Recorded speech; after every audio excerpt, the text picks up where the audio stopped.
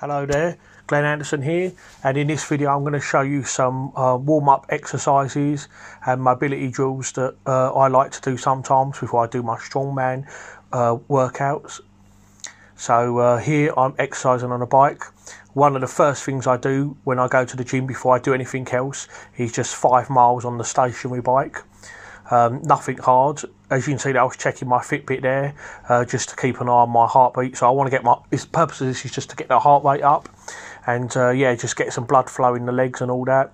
I only do 5 minutes on the bike. Like I say, nothing heavy, nice and easy. Remember, you want to prepare yourself and prep yourself. You don't want to tire yourself out because you're going to be lifting, so you're going to need your energy for that. So just want to get the heart rate up here and the blood flow in.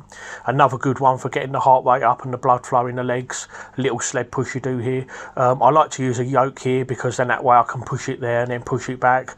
With a sled, sometimes the handles are going to be different on each side, so it's a bit of a pain because you have to turn the sled round. So I'll just use the yoke and it's a lot easier to do like that.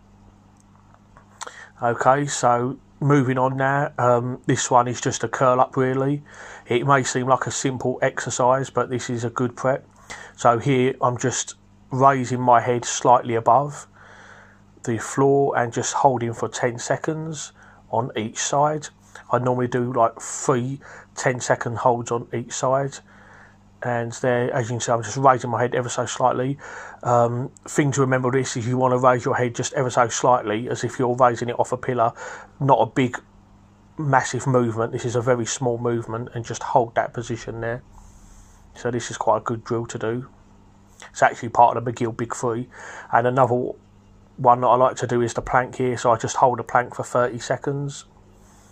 You can also do side planks as well if you want, but I prefer to just keep it simple and easy. Remember, you don't want to tire yourself out. You want to just prep yourself. So I always like to do some form of abs before, just to like activate the abdominals. And plank is just a quick, easy get to. It's easy to do, easy to set up. Then I do bird dogs, or sometimes to make it a bit more advanced you can do bird dog rows. Here I'm just using a 10 kilo dumbbell and I'm holding for 10 seconds. And then of course I will switch to the other side. And again a 10-second hold. I'll normally do 3 of these on each side.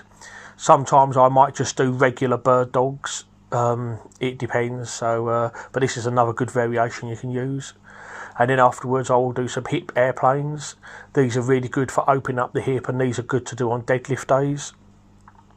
So I just hold for 10 seconds. Again, normally 3 reps on each side. So just hold in that position, and then 3 reps, and then I move on and do the other side, 3 reps, all with a 10-second hold.